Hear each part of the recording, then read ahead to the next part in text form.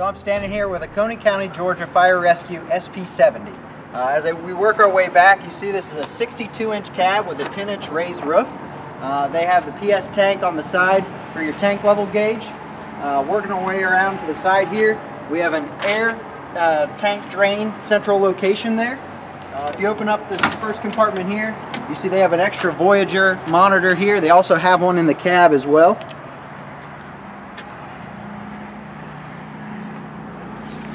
All your controls on this SP70 are right here. You pull out your step, and then you climb up on here, and you can operate your aerial all right here.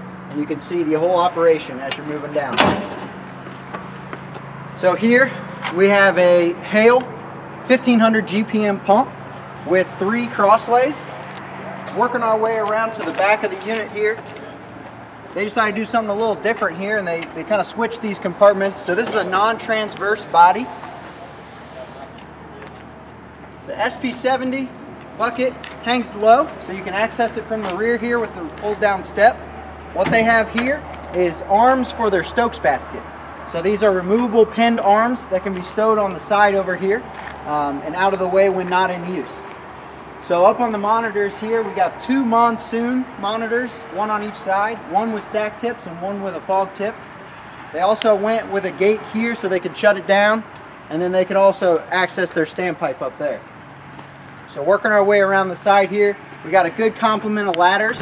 We got a 3-section 35-foot, we got a 2-section 24-foot, and we have a 16-foot roof ladder.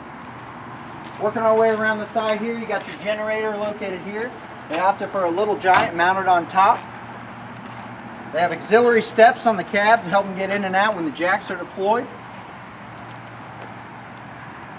And then around to the front here, you see they got the cornering lights here on their 12-inch bumper. Now they did something a little different here. They put the Q in the bumper. They got the rubber bumpers for protection, and they decided to put the roto ray in the grill instead of on top. A little bit of a different look on this SP70 L9 450 horsepower engine.